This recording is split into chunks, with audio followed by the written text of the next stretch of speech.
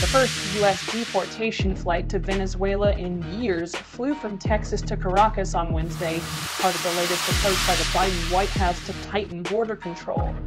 Earlier this month, the U.S. announced an agreement with Venezuela to deport its citizens who enter illegally and send them home, a breakthrough despite frosty diplomatic relations between the two sides.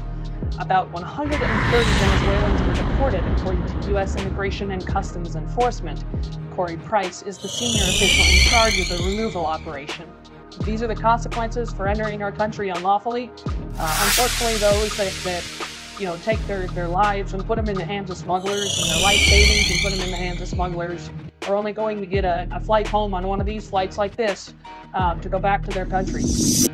In September, Washington said it would grant temporary deportation relief and access to work permits to nearly 500,000 Venezuelans who arrived on or before July 31st. Later, authorities decided those who came after that date would face deportation.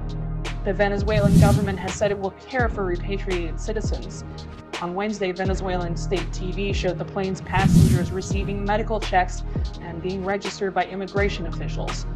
Since Biden took office in 2021, the U.S. has grappled with record numbers of migrants attempting to cross the U.S.-Mexico border illegally, part of it fueled by a sharp rise in Venezuelans fleeing economic and political instability in their home country, which has been slapped with U.S. sanctions.